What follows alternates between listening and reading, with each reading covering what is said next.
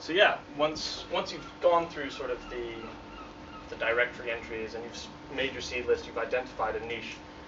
These are sort of other things that I've learned through doing some of these competitions that are really important to consider.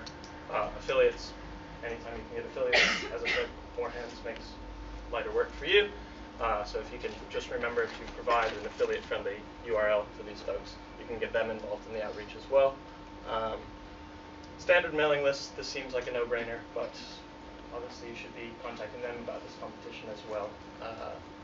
Same with sort of standard PR.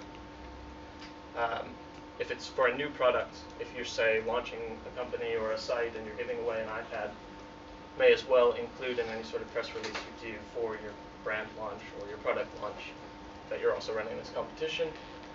And so these two go hand in hand, but the most important thing, I think, to bear in mind when you're offering to do this, if you are from sort of a more varied background like Annabelle or anyone who works at an agency, is to be wary of what it is the client is expecting out of it. I'm talking about it from a links perspective, but there are other ways to run competitions more heavily focused on Facebook and Twitter, and sort of you've all seen the please retweet. People get 60,000 followers just by giving away an iPad. If that's what they want, that's great and easy enough to do. But if what they want is links, I wouldn't be spending all your time sort of chasing down Twitter followers necessarily.